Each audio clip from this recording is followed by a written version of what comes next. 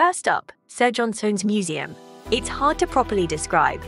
The museum is built in the home of Sir John Soane, one of England's most important architects.